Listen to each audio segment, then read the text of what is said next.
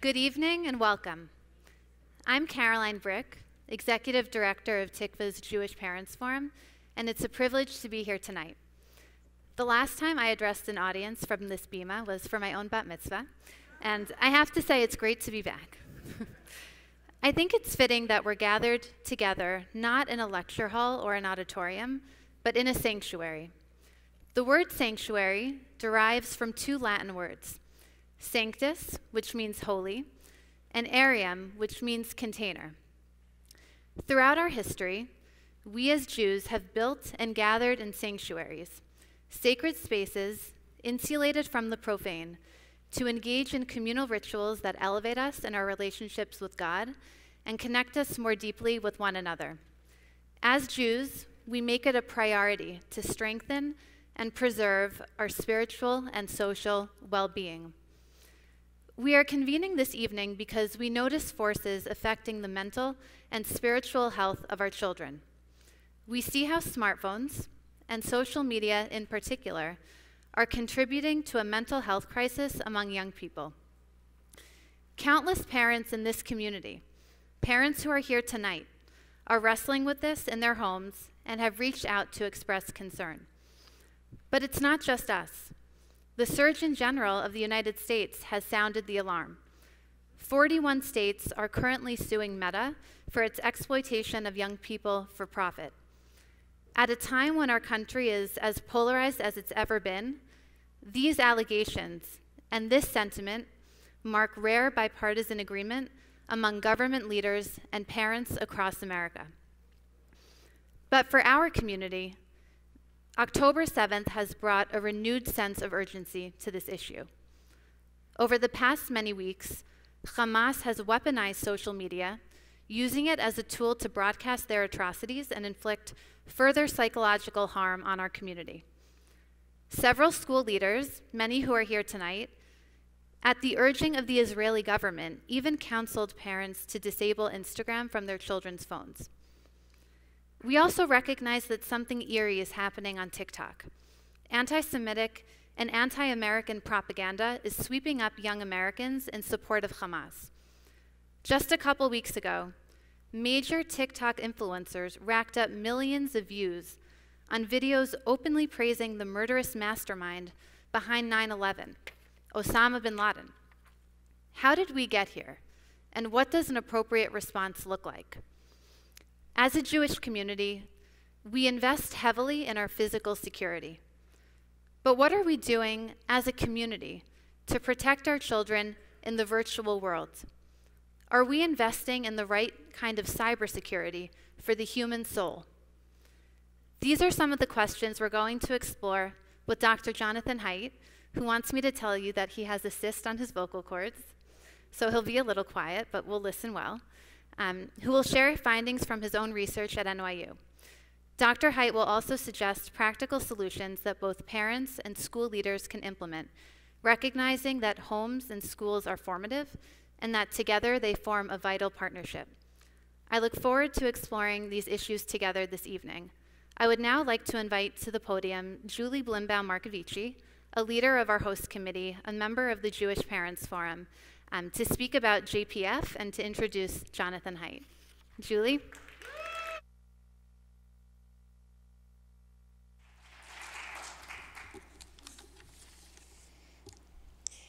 Caroline, I am blown away by you and everything that you do. I think she gets another round of applause. You are amazing. I am Julie Blimbaum-Markovici, depends how you know me. I'm a Ramaz alum, a working mom, parent of two Ramaz students, Sabine, who is 6, and Noah, who is 3. And I look around this room tonight, and I'm amazed. I know I'm seeing only a small fraction of the people who are joining us tonight from over 50 Jewish day schools, not just across the tri-state area, but around the country. Tonight, we also have a virtual army of 3,000 people on Zoom, so hello to everybody who's tuning in tonight. What most of you don't know is that What we're seeing tonight sprung out of a Jewish Parents Forum event we did last March with Dr. Leonard Sachs. In 2021, Caroline launched the Jewish Parents Forum. It meant to strengthen parents interested in raising morally courageous Jews, proud Zionists, and patriotic Americans. JPF is a project of Tikva, an important think tank and educational institution whose purpose is to confront the most serious challenges facing the Jewish people, Israel, and America through education and ideas.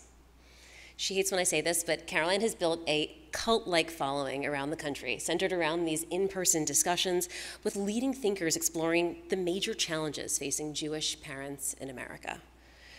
So going back to March of last year, we had all seen the headlines about social media, but seeing the facts and the figures and the trends laid out by Dr. Leonard Sachs, it became clear that as parents in the Jewish day school community, we didn't just have a unique opportunity, but an obligation to protect our kids.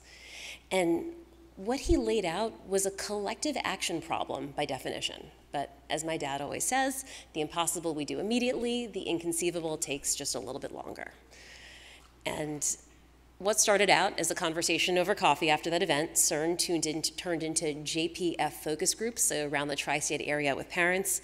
A brain trust was built of passionate parents committed to partnering with their communities to embrace common sense practices that help our children thrive.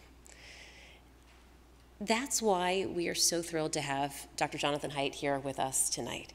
He is the leading expert on the teen mental health crisis and how much social media has really contributed to it. And we thought it was important not just to have you address our group, but to really bring this conversation to the entire community.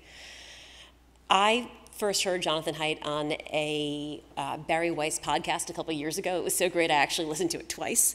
He is a social psychologist at NYU School Stern of Business. He received his PhD from my alma mater, the University of Pennsylvania. His research has examined the intuitive foundations of morality and how morality varies across cultural and political divisions. But since 2008, he's really been studying the contributions of social media to the decline in teen mental health and the rise of political dysfunction in America.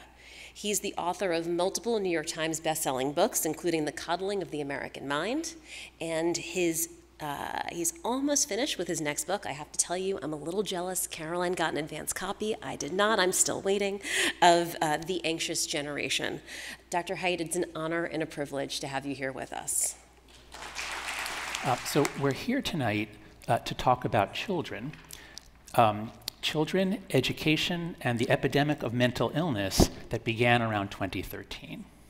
And this evening, as Julie said, was planned long ago. The topic was picked, but we're here tonight 60 days after the savage attack by Hamas on Israel. We're here tonight 59 days after university presidents finally discovered a topic they had no opinion about. And we're here 58 days after we all discovered that there was a lot of support for Hamas, not just for the Palestinians, but for Hamas on university campuses. Now, how did this happen? When I was young, my mother told me that America is the promised land for the Jews. And survey data backs her up. Pew Research surveys Americans, and when they ask them, how do you feel about Protestants, Catholics, Muslims, Buddhists, the highest rated religious group in America is the Jews. America is a philo-Semitic country, not anti-Semitic. Americans like Jews. Furthermore, in the current war, when you look at which side Americans are on, they are firmly on the side of Israel, unless they were born in 1996 or later. For Gen Z, born 1996 and later, at least one survey showed an even division. Now, many don't have a strong opinion, but of those that do, it was about roughly maybe like a third sided with Israel. A third, the question was, which side do you support, Israel or Hamas? And about a third picked Hamas. So even if I am right that America is philo-Semitic, it won't be for much longer unless we do something. So once again, how did this happen? Now, answering that question is not my central goal tonight. I'm going to focus on what's happening to children. But this question is on all of our minds. Especially, I don't know how many of you saw the testimony by the presidents of universities yesterday in Congress. Yeah, I mean, my God. And, like Julie, I got my PhD from Penn, and to see Penn, one of the worst schools in America, according to FIRE, for its speech climate, to see the president unable to say whether a student calling for genocide against the Jews, is that a violation of your speech code? And she said, well, if it becomes behavior, then yes. Okay.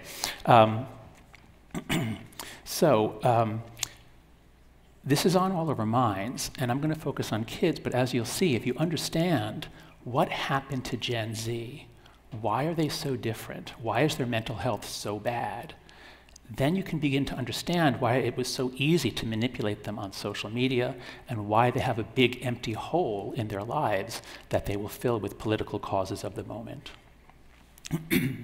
So I'm going to tell you what I've learned from writing my new book, The Anxious Generation, and then in conversation with Caroline, we'll work out specifically how Jewish day schools can draw on these ideas and can really turn around this epidemic, because you're very well situated. I'll explain why you have certain advantages that secular schools do not have. All right, so what happened? If we look at rates of teen mental illness in America, they were quite low in the middle of the last century. When data began to be collected, so the silent generation after the greatest generation had very good mental health, very low rates of depression and anxiety. Then the baby boomers come along, their rates are higher of depression, anxiety, mental illness. Gen X, a little higher still, and they were the peak crazy generation. The millennials actually, their mental health, the mental illness actually goes down a bit. So in the late 90s and in the 2000s, teen mental health was actually getting a little bit better. And then we hit 2013 and everything goes to hell. It's as though a bomb went off and instantly teen mental health plummeted, especially for girls. So if you look at the first slide, you'll see on the upper left, it says slide 1. You can see this is data collected by universities. And you can see that the reason that students are coming in to the mental health center suddenly reporting rates of anxiety and depression way beyond what was ever seen. And that all begins, what I've done is I've shaded, on these graphs, I've shaded 2010 to 2015. That's what I call the Great Rewiring. That's when childhood changed radically. And you can see the lines bend up during that 5-year period. Especially depression and anxiety is gendered. So you can see that you get much more of a hockey stick for girls in slide 2. Now, relatively speaking, boys and girls are both up about 150%. So boys are doing worse too, but their rates are much lower. Girls' rates are so high, and the rates for anxiety are even higher than depression. So we're talking somewhere in the 30s or 40s, somewhere around 40% or maybe more of American girls suffer from clinically diagnosable anxiety or depression. Being anxious and depressed is a normal part of being an American girl now. It wasn't like that before 2012. Some people have said, oh, come on, this is just self-report data.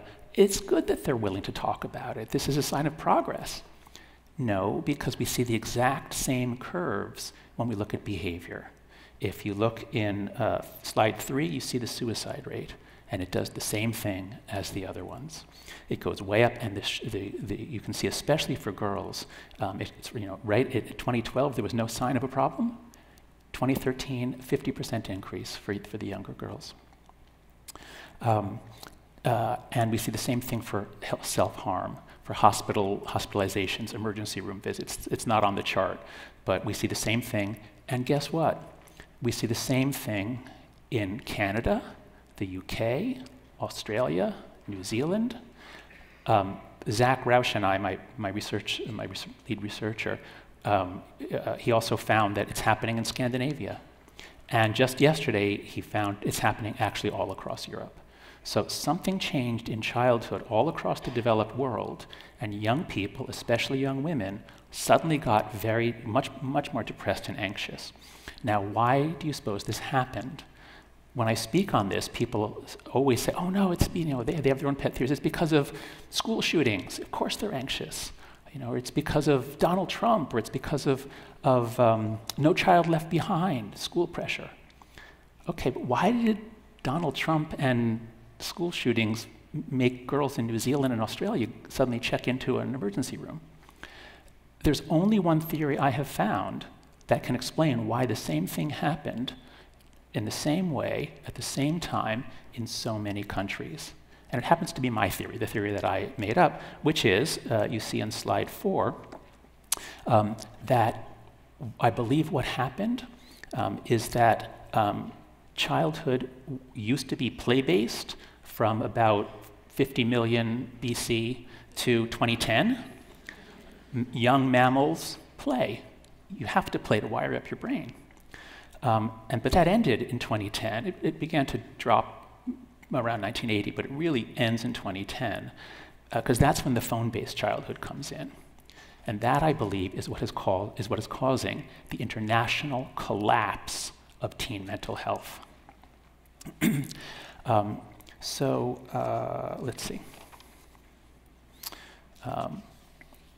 Okay, so Gen Z is different from the millennials because they are the result of a giant experiment performed on children with no safety testing, no control condition, no information given to parents.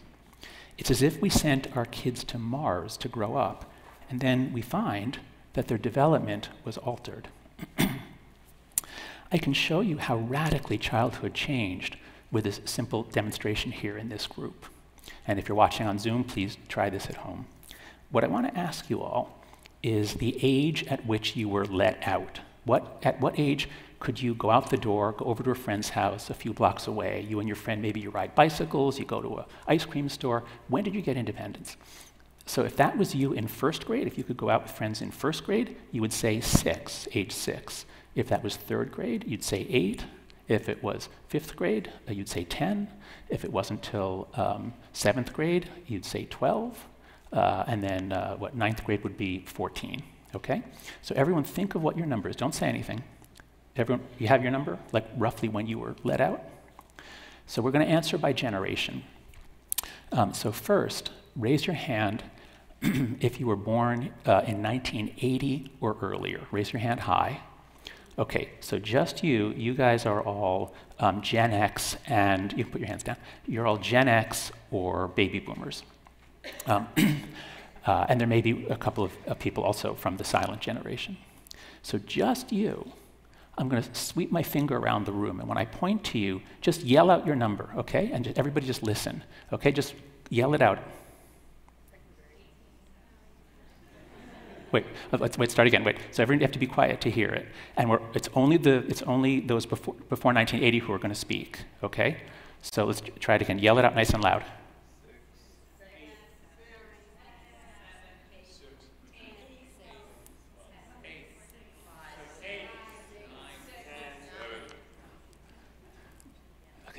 Okay, so this is what I find everywhere. It's mostly 6 and 8.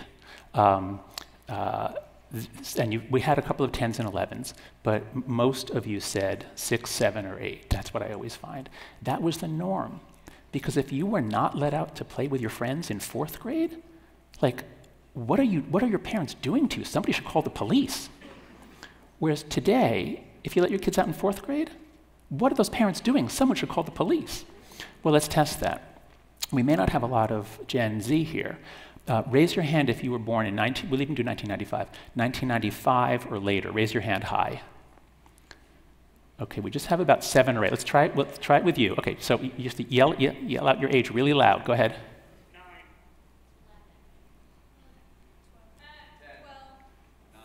11. Okay, so it's mostly 2-digit numbers and a couple of 9s. So some kids get independence in 4th grade, but mostly it's middle school. We don't let kids out till middle school.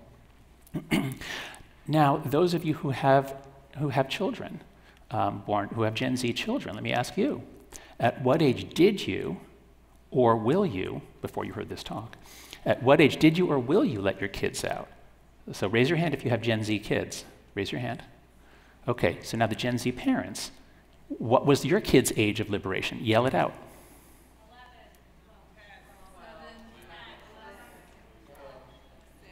12. Right.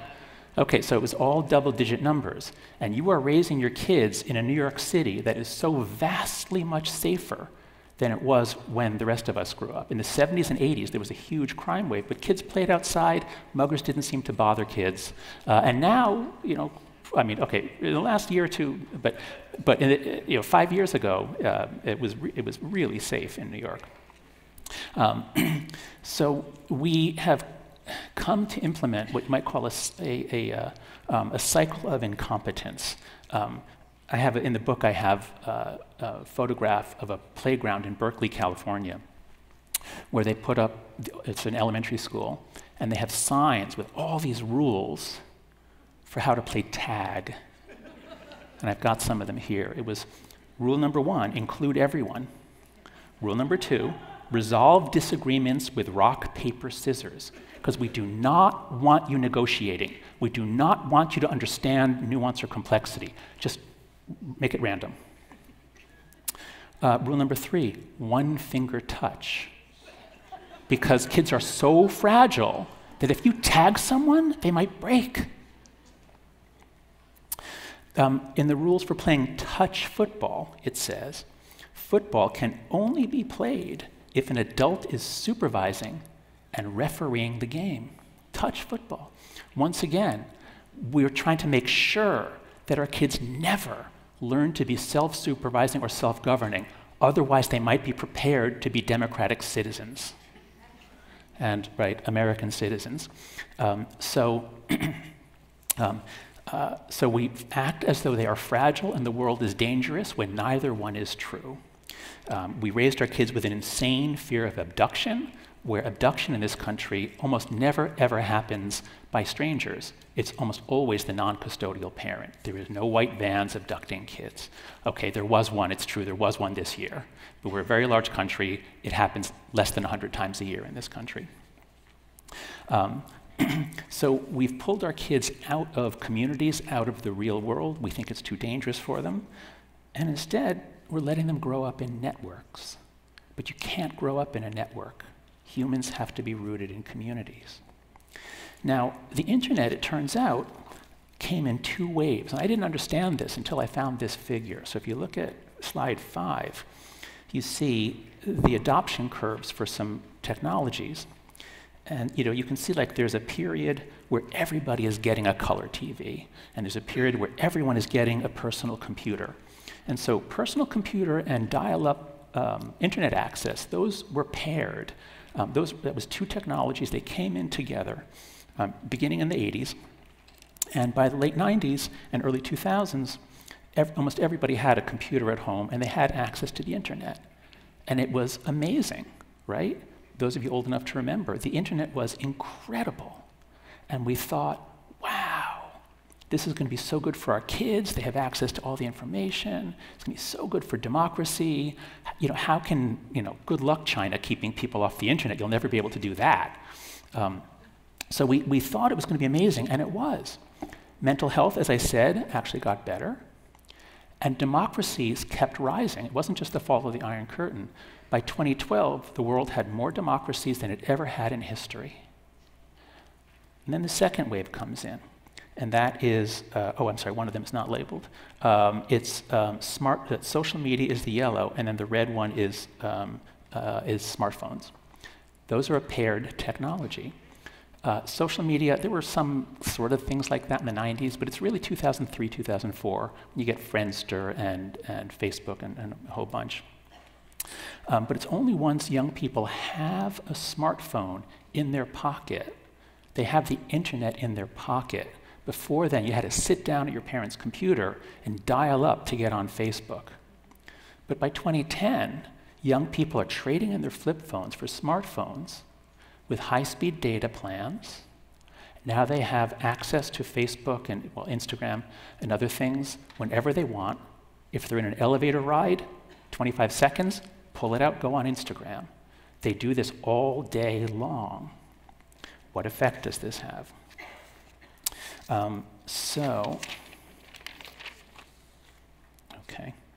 All right, so what effect did it have?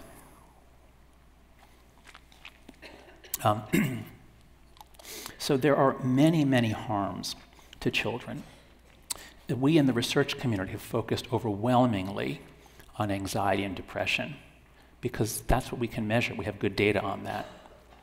And I've been engaged in debate with other researchers to say, oh, the effects are tiny, it can't explain it. And we're all arguing over this one causal link. But actually, there's like 15 or 20 different threats and causes that are causing 15 or 20 different bad outcomes.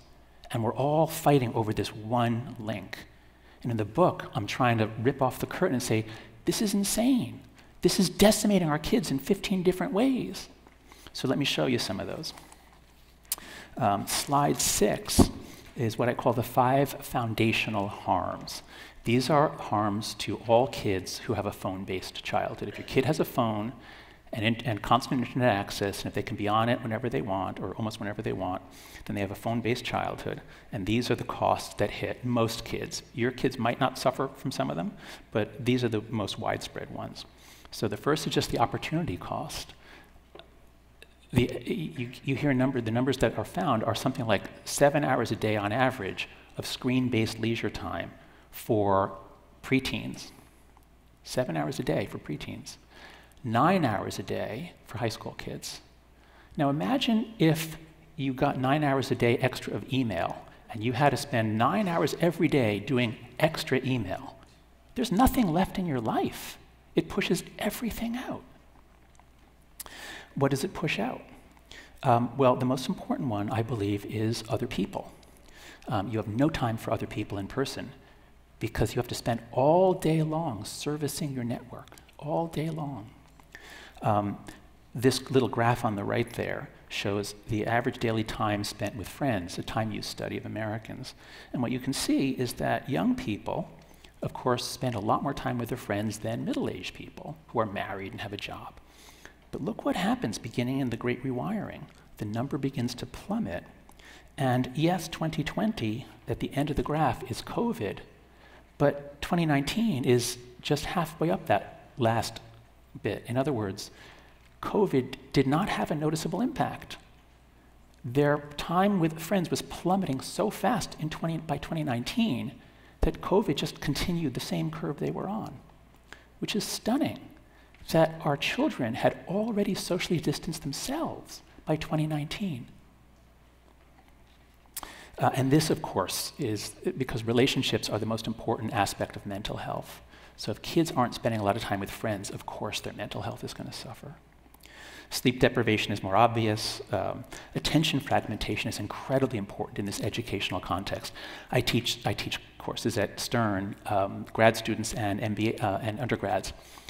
And for all of the MBAs are mostly, well, now they're actually Gen Z and millennial, but the undergrads, of course, are all Gen Z.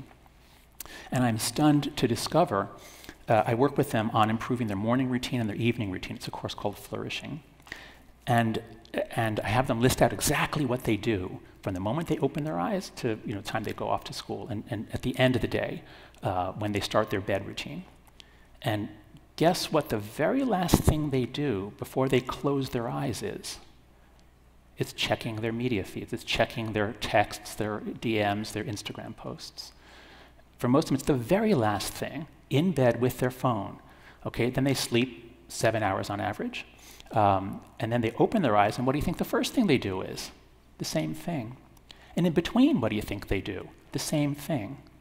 Now, they go to classes, but in a school that does not ban phones, they're on their phones all day during class. Because if some kids are texting, you have to be in the know.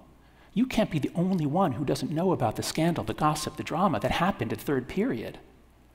So young people, here I'm talking more especially about like high school kids, but I see it in my undergrads as well.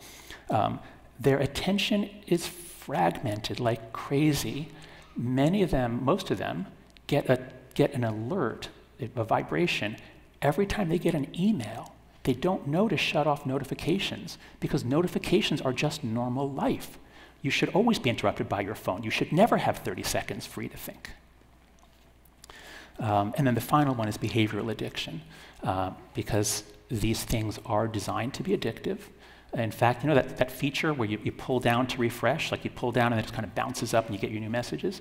That was literally copied from slot machines. They wanted a slot machine type motion for that. So that's happening to all kids, boys and girls. But if you turn the page, now there's a whole chapter. So that was chapter 5 of the book. In chapter 6, I go through what's happening to girls. And here, I won't go through them all because there's just so much going on. But, you know, the constant comparison based on their looks. I mean, young girls today, you know, when I was in college in the 80s, it was like real progress that girls and young women, they were not just focused on makeup and appearance and skincare. That was thought to be shallow, and women were supposed to have careers and be successful. But now it's right back to all they think of. I shouldn't be exaggerating, but a huge amount of their consciousness, even beginning in elementary school, is skincare and hair and makeup. You know, the Get Ready With Me videos or influencers. So this is a terrible way to raise young women. Of course, girls are more subject to socially oriented perfectionism. They have more relational aggression. Boys have more physical aggression. Girls are more subject than boys to emotional contagion because boys are kind of clueless. But among girls, if one girl is anxious, that will make her friends anxious, and it will make her friends anxious. Emotions spread much more rapidly among networks of girls than among networks of boys. And that's true for mental illnesses as well, including TikTok Tourette's, a kind of a Tourette-like syndrome that girls get from watching TikTok videos of girls modeling Tourette syndrome. And it seems to be true for gender dysphoria. So the wave of young people thinking that they are trans is overwhelmingly girls, not boys, natal girls, who had no sign of gender dysphoria when they were young, and that was always one of the major signs that it was real. So in so many ways, when you hook people up, especially girls, one of their great strengths is that they're more sociable and open. They feel each other's emotions, and that's a beautiful thing normally. But these platforms have weaponized that and exploited this vulnerability. So it's like all the worst parts of junior high school, girls now have to live that 7 days a week all the way through young adulthood, it seems. Now the story for boys is different. It took me a long time to see this because I was so focused on depression and anxiety, so it looked like it was mostly a girl problem. But after reading Richard Reeves' wonderful book of Boys and Men, I came to see that boys have actually been getting pushed out of the real world, and boys and men pushed out of the real world since the 70s. Of course, they used to own it, they used to run it. Men obviously were dominant. But since the 70s, there's been a lot of progress, opening up opportunity for women. At the same time, the economy changed. So jobs that require strength are rare now, and women are rising in service jobs, men are falling in employment. Women are rising in education, college completion, every degree, from BA through master's, through law and medicine, and PhD. Now it's mostly women. Almost 60% of BAs go to women now. This is a huge problem for the dating market because women generally don't want to date down, but there are just not a lot of men who've stayed in school and gotten a job. So it took me a while to see, but it was the gradual push, getting pushed out of the real world.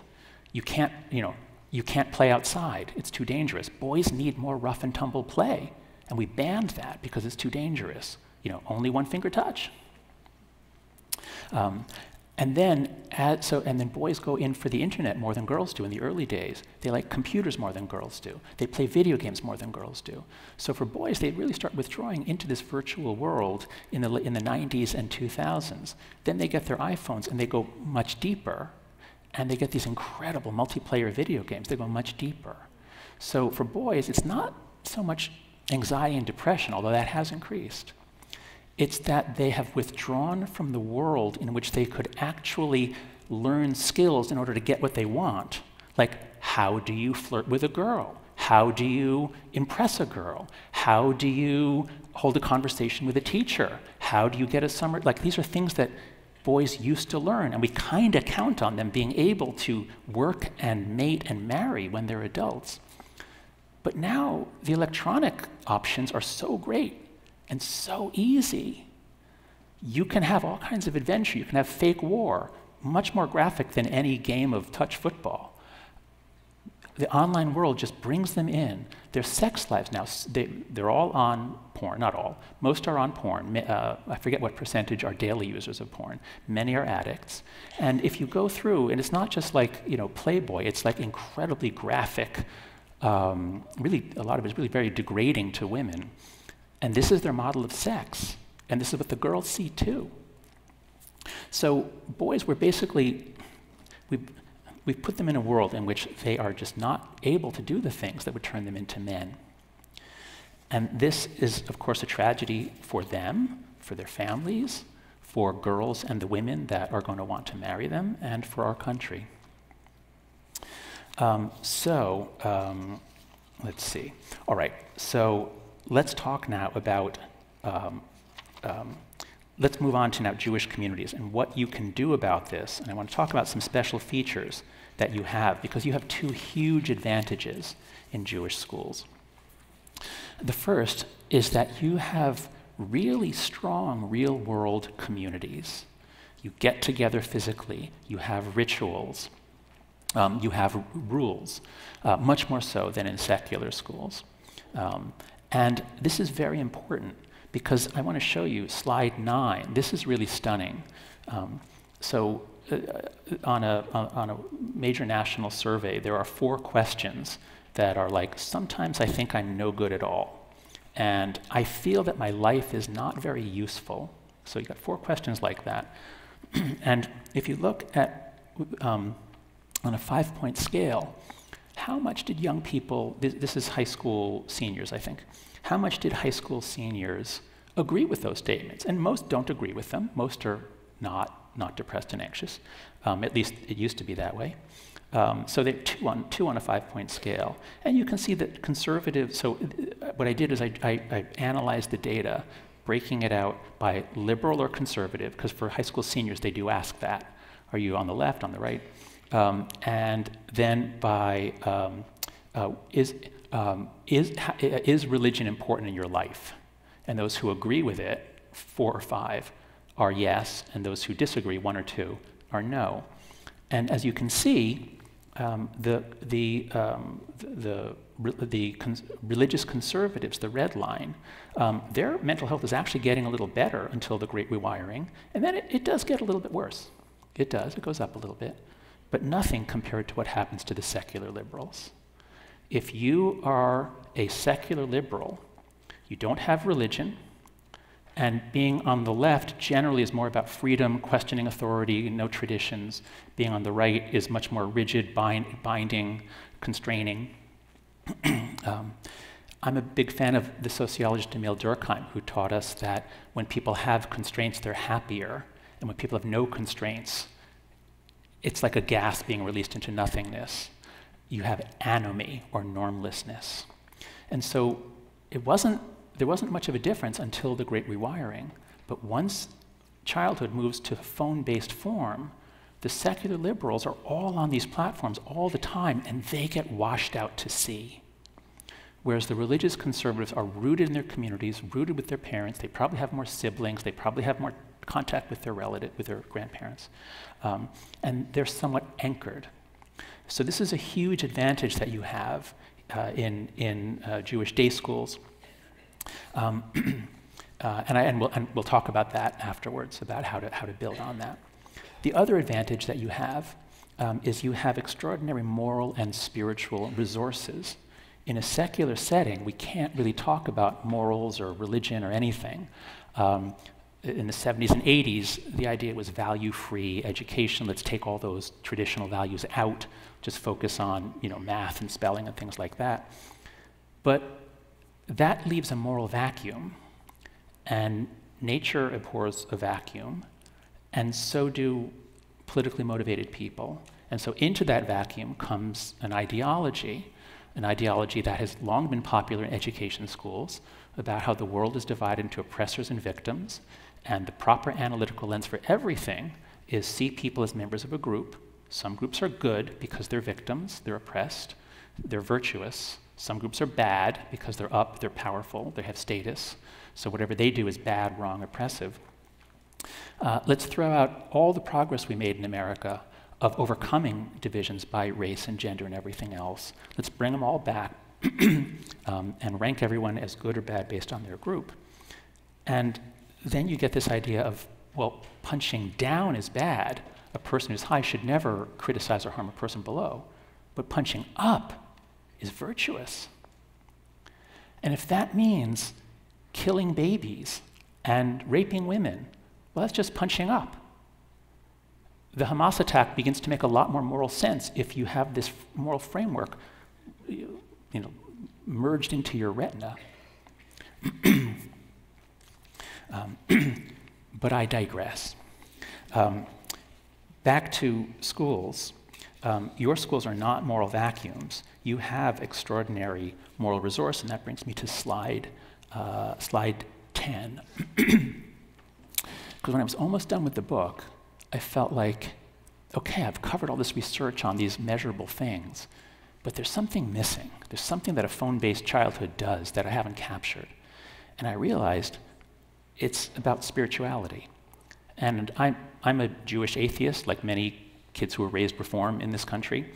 I do belong to a synagogue, so that my kids can have some Jewish education. But I came to an extraordinary appreciation of religion from my research on morality. And what I've listed here are 7 ways that religious traditions have found to elevate, ennoble, uplift spiritually.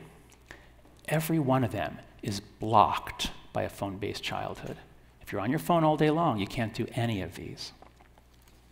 So you can read them for yourself. I'll just explain one of them. So shared sacredness. To create a binding community, you have to come together physically, and then ideally you're going to do something that involves moving together in time, or singing, or drinking alcohol, or altering consciousness. Groups do things all around the world to bind themselves together in rituals and experiences. And then when they separate, they love each other more, they trust each other more, there's a community. But to do that, you have to have some shared ordering of space and time. When do we come together and where? Let's see, Rabbi Abraham Joshua Heschel wrote an essay called Shabbat as a Sanctuary in Time.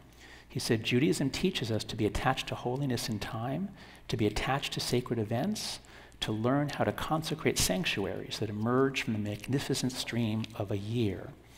Now, this essay helps us to understand why a phone-based life is so spiritually deadening.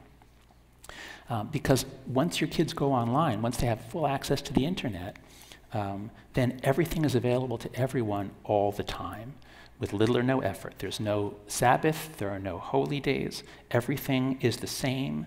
Our kids are growing up in a world of structureless anomy, which means they're much more likely to say, sometimes I think I'm no good at all. I think my life has no meaning. And that's what happened after 2012.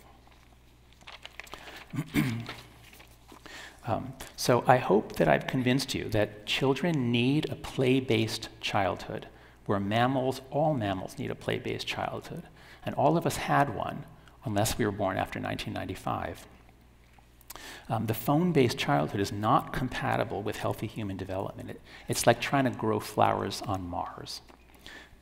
The phone-based life damages far more than mental health. It damages a child's education, maturation, social development, sexual development, civic development, and spiritual development. So what do? We are stuck in a collective action problem, as Julia said about Leonard Sachs put it. So a collective action problem is one where we could do something that would make us all better off, but each of us faces a cost that is worse than the benefit we'll get from our own action. But if we all did it together, then the cost goes down and the benefit goes way up. None of us want our kids to have Instagram, especially not at age 12. But when they come to you and say, but Mom, everyone has Instagram. If I don't have it, I'm left out. So this is a trap, a collective action problem. And the way to break collective action problems is with widely shared norms or government regulation, anything that creates a standard where people can sort of fixate and say, yes, let's all do that. That's doable. So I'd like to give you 4.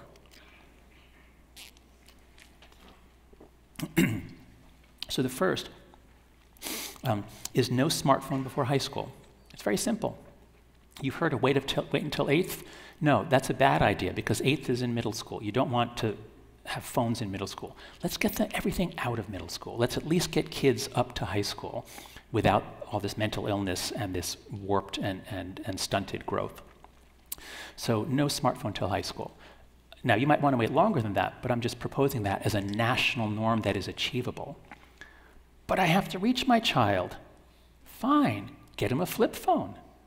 You can call, you can text, and that's it. Flip phones are great. That's why the millennials are okay, because they went through puberty on flip phones. Gen Z is defined, in my book, by the fact that they went through puberty on smartphones. And I just learned in talking with Caroline that the ultra-Orthodox have what they call kosher phones, which I think basically means no internet, right? Just no, or no app store or something. So look into kosher phones. Second rule, no social media before 16. The current legal age is 13, completely not enforced. The government the Congress set this in 1998 with no enforcement. The companies are motivated to not know because they're only responsible if they have evidence that a child is under 13, so they just don't want to know. This has to change. But Congress is probably not going to succeed in raising the age. They might pass COSA, a bill that would improve online life a little bit, but raising the age is a big deal, and our Congress is not capable of doing big things anymore, and it'll get caught up in the courts. So don't hope for any help from the US Congress. But we can do this ourselves. Just don't let your kid have Instagram or TikTok or any of those until they're 16. At least don't let them open an account. And some will get around it. But imagine if your daughter comes to you and says, Mom, 25% of the kids in my grade have TikTok and Instagram. Now it's very easy to say no. Third rule, phone-free schools, and that's one that we'll focus on. And that's one where if you are allowing kids to bring phones into a school, you can bring them into the school, fine, they're useful for getting to and from, but they have to be put in phone lockers is the best. Yonder pouches are okay, but you go on YouTube, you find 5 different ways to get your phone out, my daughter told me. They're still much better than just backpack or pocket. They're good, but they're defeatable, whereas phone lockers would be the best way. As long as kids have access to texts and the internet, they're going to do it, and they're not going to pay attention in class. So it's vital that all schools, K-12, go phone-free all the way through high school. I've begun to have screen-free classes, even for MBA students, and they love it. It's a little hard at first, but then they realize, this is what it's like to pay attention to the teacher. And then the final rule here is far more free play and independence. And this one actually needs a little bit of elaboration. And so because we're talking the representative of the schools here, so I have a slide there at the bottom, how to create a playful school. And so here I want to especially thank Lenore Skenazy, sitting right over there. She wrote a book called Free Range Kids that really changed the way that my wife and I parent. And then Lenore and I created an organization called Let Grow. If you go to letgrow.org, or just come talk to Lenore afterwards. Lenore, you're going to be right up here, perhaps? Okay, right there. And Lenore actually helped me write these chapters, the last chapters in the book, with advice. And so here's 4 simple rules for creating a playful school. Longer recess. I don't know how long the recess is where you are, but all across America, it's down to 25 minutes or so on average for elementary school kids. They get very little recess. Maximum security prisoners are guaranteed far more outside time than our elementary school children. Longer recess with less adult intervention. A second easy way to get them, what you want is them to play unsupervised. It's very important that they be unsupervised. Because if there's an adult present, the kids learn to call in the adult to punish the other kid. Whereas if there's no adult present, they have to work it out. And that's the essential skill. So just open the playground for 30 minutes before school starts. The kids, they love just time on the playground. Offer a Let Grow Play Club, which is you do the same thing 1 or 2 or 5 days a week. Parents are so afraid, they won't, I'm sure many of you are afraid to let your 9-year-old just go to Central Park and play on a ball field, right? Raise your hand if you'd be a little afraid to let your 9 or 10-year-old do that. Okay, like most of you probably. Okay, but would you let your kid stay after school and play on the playground? Of course you would. So that's a real easy way to get started, trusting your kid to survive without an adult chaperone. And lastly, do the Let Grow experience, which is basically a homework assignment where you just tell kids, come up with something that you haven't done by yourself before that you'd like to try, like walk the dog, or make lunch for yourself, or make dinner for the family. And it's transformative. Lenore's been doing this for a while at Let Grow. The results are incredible. The kids become competent, they overcome anxiety, they become less anxious. So these are very simple things. And you know how expensive they are? Free, they're all free. None of these things I'm proposing cost anything, except yonder pouches a little bit. So to conclude, we're stuck in this terrible collective action problem, which is destroying the mental health and maturation of boys and girls. And the way to get out of a collective action problem is to act collectively, to do coordination. And we can do that right here, right now. So a couple of questions. How many of you are professors or administrators at a university? Raise your hand if you're listed at a university as being on faculty in any way, shape, or form. Okay, about 7 of you. I invite you all to join Heterodox Academy. It's an organization I founded with some other social scientists originally to encourage viewpoint diversity at universities. Why is it mostly the Ivy League schools where Jews are being intimidated, attacked, and threatened? Because those are the most ideologically pure schools. Those are the ones that have the biggest problems. The more elite the school, the more prestigious it is, the more it's going to be uniformly on the left. You need viewpoint diversity. And guess who understood this? Jews. We're like the preeminent group that realized the way to truth is not listening to a teacher, it's working things out in argument and discussion with a partner, with a Torah study partner. So faculty, please join Heterodox Academy. It's free, and you'll help improve universities.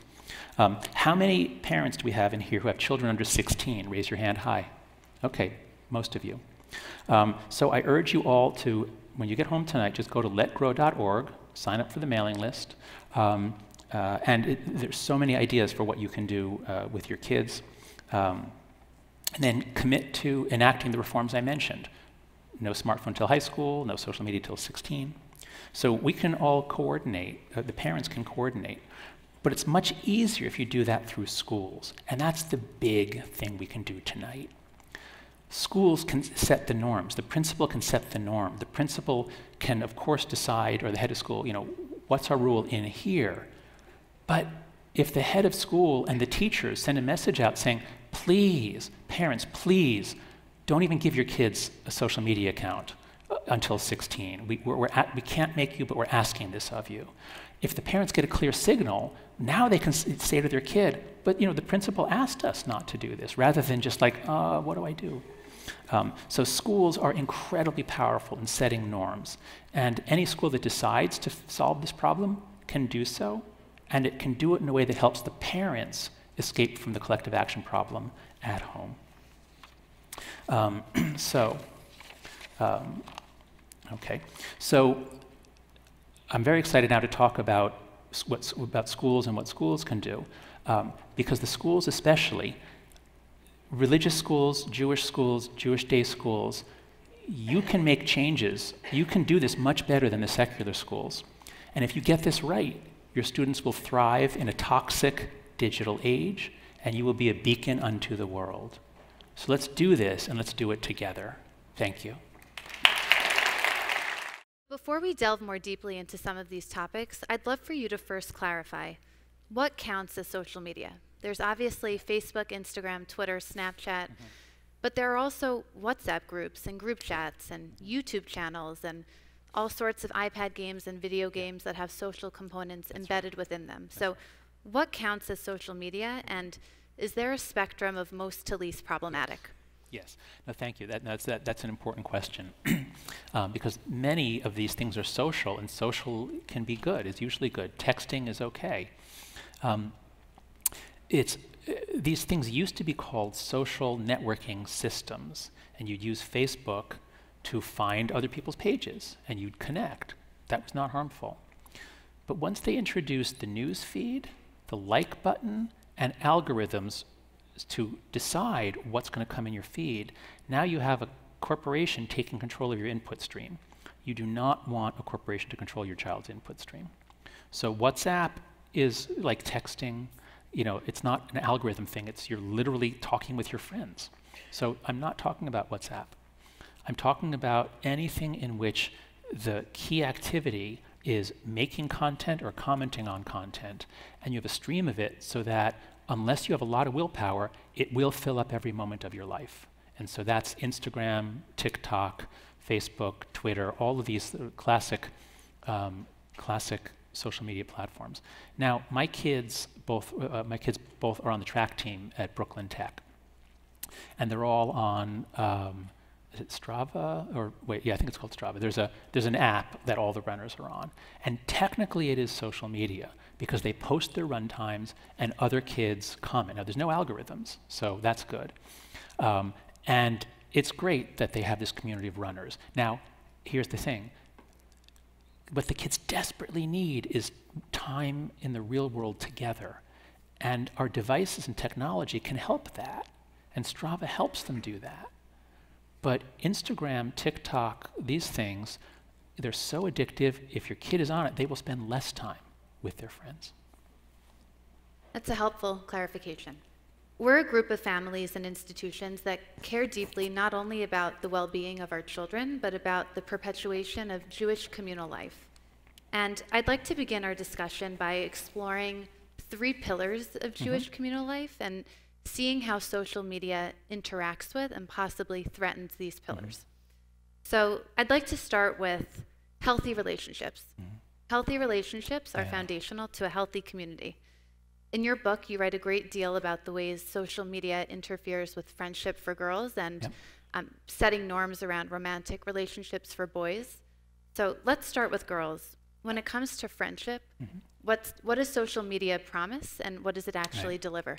So girls really need a couple of friends. Even one is very protective, to have a best friend. To have several friends and a group of friends is even better. They don't need 500 friends. They don't need 50 friends. And what social media promises is lots of friends, keeping up with your friends, more people friend you. Before you know it, you've got hundreds or thousands of friends. It's all very shallow. And it's kind of like printing Deutschmarks or something. It's like they become worthless. So what we find is that the more time girls spend on social media, the lonelier they are. Now, video games do that for boys. There it's a little different because the video games are great fun. Most girls say that social media is bad, and they would pay to get rid of it. If nobody was on it, they would like that. They would be freed of it. Boys don't say that about video games. Boys love video games. And they're not as bad. But what happens is, many of us remember playing video games sitting next to a friend who came over to play video games with us. That doesn't happen anymore because everyone has their headset, their big screen, whatever. So with boys, it's that as they ensconce themselves in screens, they just lose the ability to actually socialize. And while they feel, and then boys are much lonelier than they were in 2010. While they feel that when they're lonely, they're attracted to the sociality of the video game. It's better than nothing, but it actually is like eating styrofoam. It's not going to fill you up, because then when they don't see friends in the real world. So when they're not on the game, now they're really lonely. I'd like to turn now to a second pillar, and that's attention, or our ability to learn. Our ability as a community to pass down our inheritance to the next generation rests on young people's ability to pay attention. Yeah. And that might look like sitting through long services in shul, or studying ancient texts, or participating in extended rituals like the Passover Seder. In our tradition, attentiveness unlocks the beauty of many of our rituals. Could you talk to us about today's attention economy, how it's shaped by social media and the neurological impact it's having on children? Yeah. So the most important ability here is called executive function.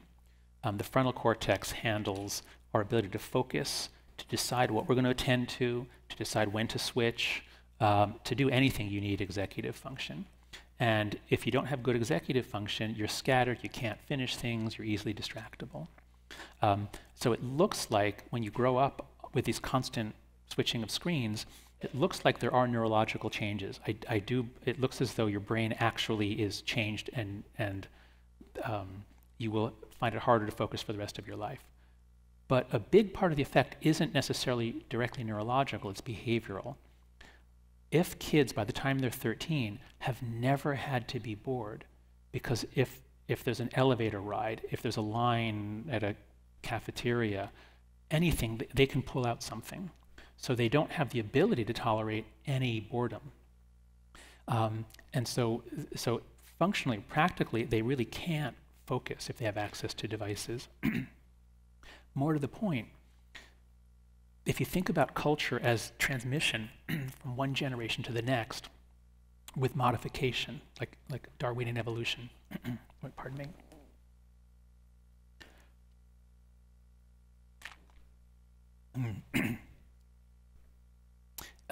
If you think about culture as being passed down from one generation to another, and then you take the receiving generation, and let's say normally it would be 5 gigabytes of information is what Jewish knowledge would be. Let's call it 5 gigabytes. And there's a certain flow speed that it can come in. But on the receiving end, you now have 1,000 gigabytes coming in every day of other stuff. Just no room. There's no room for transmission. And that, I believe, is what's happening in the broader society. I heard a phrase from Ronald Reagan. He said something like, freedom is only one, like the loss of freedom is one generation away. I can't remember the quote. Anyone remember it? The point is that if you don't pass on the American values in a single generation, it can be gone. And I'm afraid that's what will happen if we don't keep our kids off for a long time and keep them in communities that are transmitting role models, mentorship, and learning. So that's a great segue to my third pillar, which I identified as moral formation, really passing down values. We're a part of a community of Jewish day schools, and they're different from other educational institutions. The mission isn't just education, but it's the moral formation of students, the future leaders of the Jewish people. And this becomes very clear when you read the mission statements of these schools. And yes, I did read all 50. And you see that there's a shared vocabulary, words like menschlichkeit, midot, the good character traits, derech eretz, acting in a decorous or dignified way. So if young people are what they consume, what are they? How is social media shaping their character? So kids are not just sponges who will soak up whatever you transmit to them. What they're most concerned about is fitting in with their peers. They're not trying to impress their parents. They're really trying to impress their peers. And so if the adults are saying, don't do drugs, study the Torah, if the adults are saying that, that's not going to have any effect. If the kids are saying, no, come out with us and, smoke pot and we'll sit in the park and we'll look at our iPhones. Kids are much more receptive to what's going on around them. Now, they're trying to soak up a culture, but they're especially concerned about the youth culture. And so this is why I think ultra-Orthodox people, very religious Christian communities, they really try to separate their kids from the broader society. And I think they're probably right to do so. So you mentioned influencers and role models. When you and I were growing up, we looked up to role models, and today, young people follow influencers. What makes someone a successful influencer, and what's at stake when parents outsource the mentorship algorithm to Instagram? So humans have built into them some learning shortcuts or learning programs. One is conformity. Just do what everyone else is doing. And if everyone's wearing something, you think you should wear that thing too. The other is called prestige bias. Don't just copy the average. Figure out who does everybody look up to, who's cool, and then copy that person. So that's especially strong in teenagers. And teenagers have always had idols, athletes, musicians, things like that. And athletes and musicians had at least become excellent in order to rise to the top. But what the prestige economy has done, social media, and they're explicit about this. There are quotes from, what's his name, one of the first president of Facebook. There are quotes from them saying, they knew what they were doing to hack the prestige desires so that you're prestigious just because you have a lot of followers. You don't have to actually do anything. And so the link between working hard to achieve something which will get you prestige has been severed. Whatever you do to get the followers, that's it. And that tends to be being more outrageous, not being more thoughtful and creative and productive. Well, now that you have us feeling pretty depressed and full of despair, let's turn to practical solutions, specifically how parents and school leaders can redirect currents in their own communities. And I want to start with schools. So there's a school of thought that states social media may be bad, but it's here to stay. And we need to give our kids the tools to filter out the bad, to enjoy the benefits, and to use social media responsibly. And what if we don't teach them how to use it responsibly? That's even worse. And so many schools have subscribed to this view, and they've implemented social media literacy programs or curriculums around using social media responsibly. Can young people use social media responsibly? Do you think there's a merit to this type of program? So what you're describing is not, this is what's amazing about this. Nobody likes this, nobody wants it. Everyone is resigned. I hear this over and over again. Oh, the genie is out of the bottle. That ship has sailed. When the Titanic sank, it had a sister ship. And, they probably said, wait, maybe we should stop using this ship until we figure out why it sank. We sent our kids out on a ship and it has sunk. And people are saying, well, what are you going to do? All kids are going to sink. Sorry, this isn't a very good metaphor, sorry. But my point is that we are in a collective action problem and people don't realize that, so they're resigned to it. And what I'm saying is, let's change that. When I was a kid, you could get cigarettes in a vending machine, and so a lot of kids smoked. And eventually we decided, you know what? Even though it's going to inconvenience adults a little bit, no more vending machines. And now very few kids smoke. Now, social media is much more addictive than cigarettes because cigarettes is just biologically addictive, and it was never the case that most kids smoked. Social media is socially addictive, and so you quickly get to the point where everyone has to be on it. So social media education, it's probably worth doing in high school. I've seen some studies that it does improve things a little bit, but I think it's more like drug education. Should we just say, look, fifth graders, they're going to do crack. Like, it's just out there. So let's teach them how to do it well. And they're going to do drugs as adults. So, we don't want them to learn irresponsible. Let's when they're here with us, let's teach them how to do drugs properly. There is the idea that we need to start kids early is insane. It doesn't take, how long does it take to learn how to use Instagram? A couple days. So let's keep them off to they're 16, and they're not going to be at any disadvantage compared to a kid who's been on Instagram since 10. I would never hire that kid. If somebody says, I didn't get social media until I was 16, I say, oh, your brain might actually work.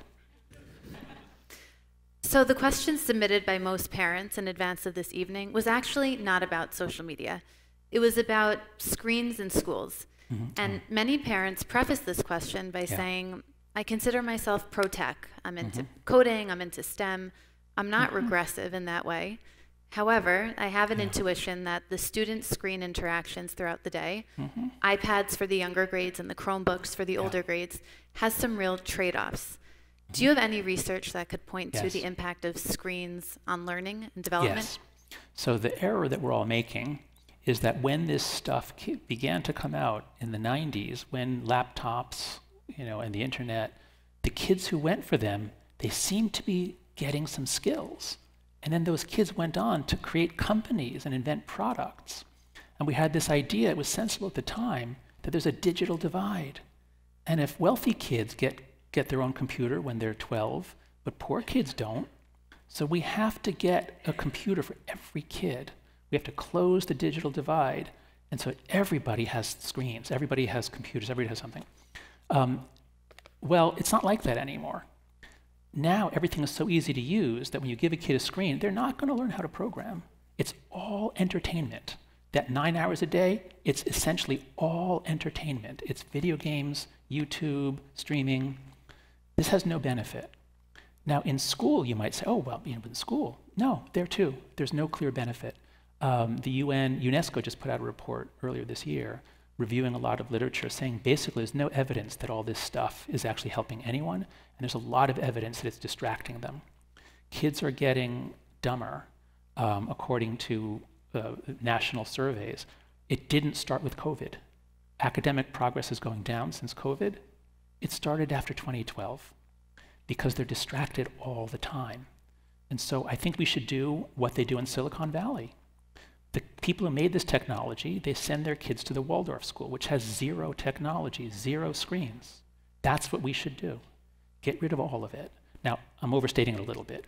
It's fine if the teacher has all kinds of stuff and a screen and they can use the internet and thing, but it's the personal devices. So yeah, you can have desktop computers in the school that they can use, and high school might be different, but at least elementary and middle school, do not give anyone a personal device. Interesting, noted. I want to transition now to parents, and then we'll come back to the collective action problem. So you mentioned what you think the social media policies should be.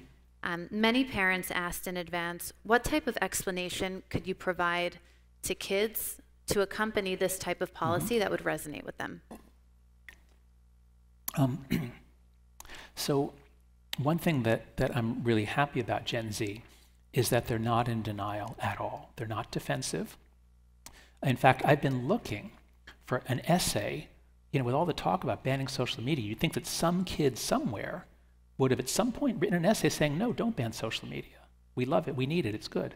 I haven't found it yet. Nobody's saying that. So they're all resigned. And so they're all afraid of being taken off if everyone else is on. And I should really be clear about this. I'm saying take away the technology, take away the technology. If that's all you do and you're still overprotecting your kid, what are they going to do? Sit and watch the paint in your living room? Like, they have nothing to do. So you have to make this an exchange where, you're not going to have unlimited access to screens. You can watch some TV, we can watch as a family, whatever. But you're not going to have a personal device to use whenever you want. Now, let's find ways that you spend a lot of time with other kids. So I'm really pro sleepover, pro multiple person play date, let it be chaotic, let them get into fights. That's exciting, that's fun. So you can't just take away the screens. We took away all of their independence, all their unsupervised time, and we gave them screens. We have to undo both of those, not just one. And that would be appealing to a lot of kids. So I want to revisit collective action, and you mentioned the Wait Till 8th pledge, and that's a collective action tool that many of us are familiar with. It works as follows. A group of parents band together and commit to not giving their children smartphones until 8th grade. And of course, that's a goalpost, and the idea is you push it back. I've seen this pledge take off when groups of parents in like a grassroots way commit to doing this together. I haven't really seen schools get involved in this pledge. Right. Do you think there's an opportunity for a school to encourage this, require this? Yes. I know you don't like Wait Till 8th, but for this community, I like smartphone rak b'tichon. What does that mean? Smartphone only in high school. Okay, yeah, Hebrew. That's it. That's what I said. What do you think is the role of the school with this type of pledge? So this is really sad that schools don't have the confidence to make these rules or to suggest this to the parents, because they're all afraid. I've spoken at many schools. I can tell you that all the teachers hate the phones. Every teacher hates the phones. They have enough work to do. They had enough work to do in 2010. Now they have to be phone police. So all the teachers hate the phones. Most of the principals at Brooklyn Tech, the principal says that he likes them, but he's the only one I've heard of, unfortunately, or whatever. But most of the principals hate it too, because it's constant drama that they can't even, bully, and there's all kinds of problems that happen with the phones. Oh my God, the TikTok challenges, the violence, the destruction. So they all hate it. Why don't they ban the phones? Why don't they tell parents, Please don't give your kid a TikTok account. Why don't they say that? Because they're afraid of the few parents who will be very angry at them. So it's another collective action problem. Most parents want help. Most parents would welcome the principal saying, phone free in school, and please, I strongly suggest that you limit social media at home. Now, none of them say that because they're afraid of pushback. But if you contact them, they're politicians in a way. If they hear from the large majority of parents who actually want help setting norms, then they'll do it because they want to. They hate the phones too. So for the final part of our conversation, I want to turn to Israel.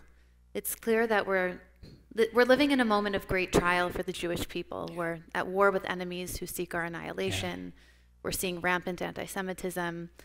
What's going on campuses is very upsetting. But especially terrifying, like you mentioned, is that we're seeing a huge portion of Gen Z supports Hamas. Could you help us understand why this is the case, specifically with TikTok? So we're used to understanding influence from media, like television. You watch a show, it's 25 minutes long, maybe you watch another show, and then we move to YouTube. And maybe it's 10 minutes, 4 minutes, 15 minutes, and then you watch another one. Television you're passive. Television can't train you the way a dog trainer trains a dog. We got a puppy last year, and you watch the trainer work. Like, they keep giving little tiny treats, and before you know it, the dog will sit, roll over. You can train a dog to do amazing things in an hour if you can give them lots of little rewards. That's why TikTok is so different from television. TikTok, they're 15 seconds long on average, something like that. It's this repetitive motion, and you get a reward or less of a reward. You get a reward. And commenting, or you post something, you get rewards. So social media and short form content is the most dangerous because it's like a dog trainer training a dog. And we know that China literally requires its companies, this is in the law, they must obey the Communist Party. They must help advance the communist, or whatever, I forget how it's worded. And so TikTok is a Chinese company. And we know, I urge you to listen to the Center for Humane Technology. Tristan Harris has an amazing podcast, but they had an episode on this. The day of the Russian invasion of Ukraine, TikTok in Russia and all over changed, especially in Russia. TikTok changed to show overwhelmingly pro-Russia content and to ban, to block, and suppress others. Because TikTok will do what the Chinese government tells it to do. And this is the company that governs our children's attention. This is the company that is training our children like dogs.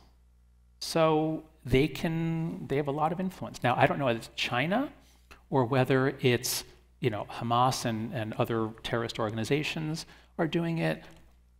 Certainly China is in a Cold War II with us, and so of course they're going to help anyone who's trying to undermine us. So it's completely insane that this thing is even legal in this country, given the control by the Chinese Communist Party. I mean, imagine, as Tristan says, imagine if in the 1950s the Soviets owned ABC, NBC, CBS, and PBS, and the New York Times. Like, how would we have let that happen?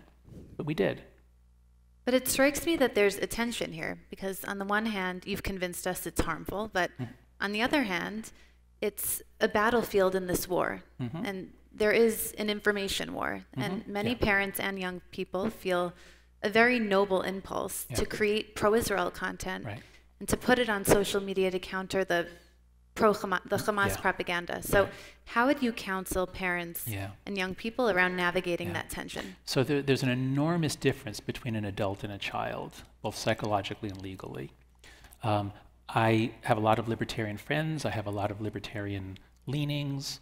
And so I'm very reluctant to say to 18 or 20-year-olds, you can't go on Instagram and post pro-Israel or pro-Hamas content. So if we're talking about adults on Instagram, which is not owned by the Chinese Communist Party, I have very little to say about that.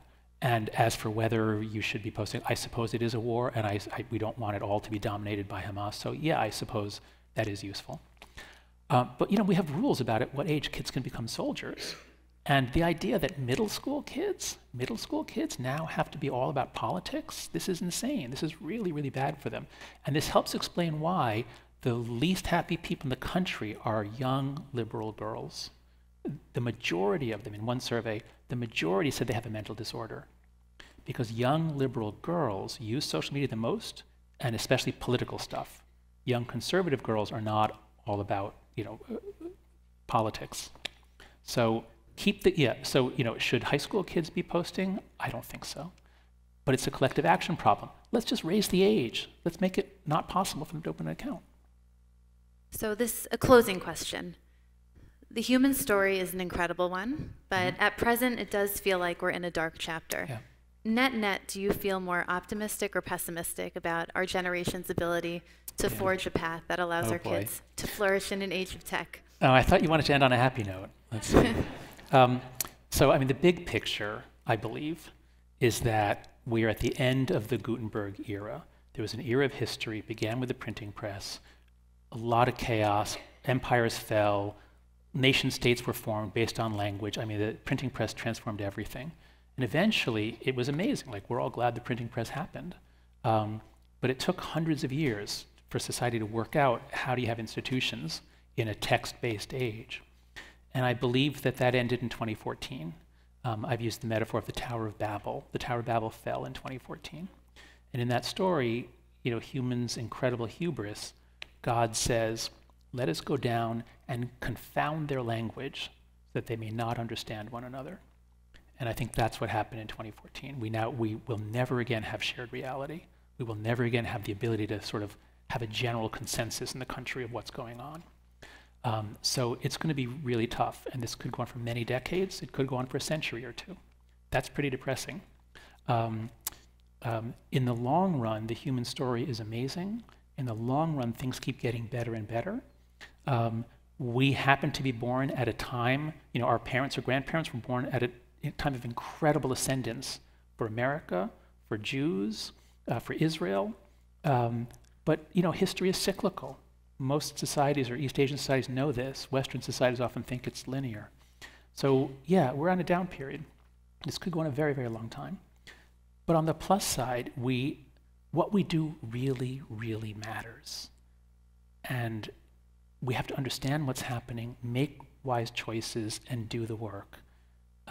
So that at least is a silver lining, that all of our kids who think that their lives don't matter, actually we're living at the most pivotal time in possibly 500 years.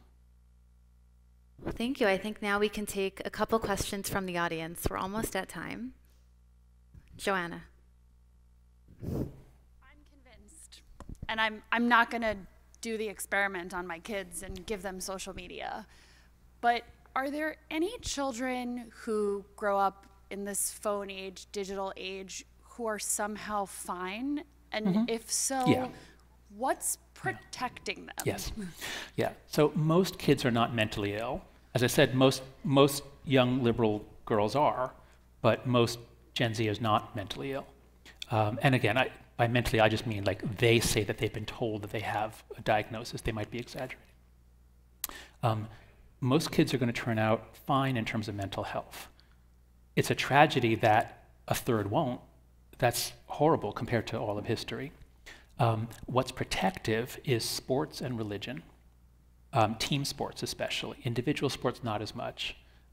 Gymnastics, track. My kids are, it's great, but if they were on a basketball team, a football team, a field hockey team, you're truly interdependent. That's the most protective thing you can give your kids. Team sports, a religious community, certainly a stable home environment. Avoid chaos in the home. Those are the most protective elements I know. And kids who just have a lot of play, a lot of free play with other kids. Give them a lot of that. Nava. Thank you. There are certainly lots of ways that social media is very harmful for children, and you advocate waiting until 16, but I'm wondering if you would agree that there are also ways that you could use social media for very positive things. And like what?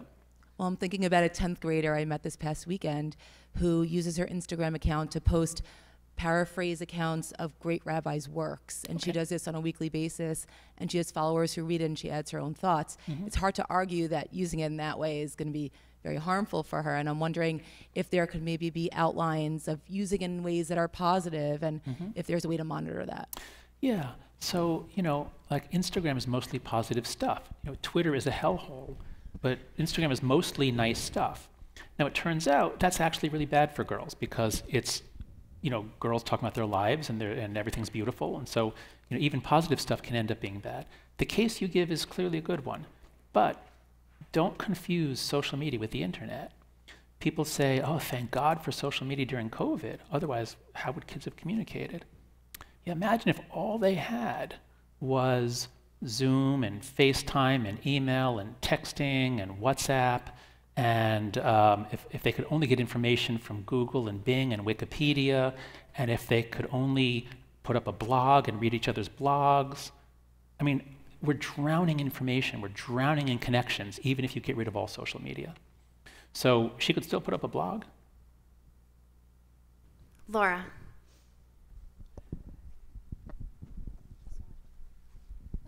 So we've spoken a little bit about how, we can stand up, schools can kind of stand up and take a stance, and also how there's a developmentally appropriate age at which you're exposed to certain things, and I think we can all agree on that. For the parents in the room, is there any, a lot of parents are tethered to their phones because they're not, they're working, they're connecting, they're supervising, whatever it is that we have to do. Is there anything that you recommend that we're role modeling improperly and need to sacrifice in order to help them? Definitely. So the first thing is, put your own house, So put your own house in order. Now, so first do a checkup on yourself. And what I say to my students is, the original iPhone was an incredible Swiss Army knife. It was a camera, music player, flashlight, maps. It was an amazing Swiss Army knife. I loved it. If that was what the iPhone was, it's amazing. One of the best inventions ever. But as it transformed from social networking systems to social media platforms, you get the App Store, which Steve Jobs did not want, but you get the App Store. Before you know it, in the age of virality, now the smartphone for my students is not a Swiss Army knife, it's a puppet master. They are slaves to it. As soon as their eyes open, they're on it, and then when they go to bed, they're off. And in between, they're on it. It's a puppet master, it controls them. That is incredibly unhealthy. And that's happening to a lot of adults as well. So ask yourself, is your phone a Swiss Army knife that you use, or is it in any way your master? And if it's your master, then you're modeling that for your kids. And I guarantee you, it's taking up way more of your attention than you would choose to do, which means that your kids get way less of your attention. And I'll give you a phrase that people seem to respond to well, which is continuous partial attention.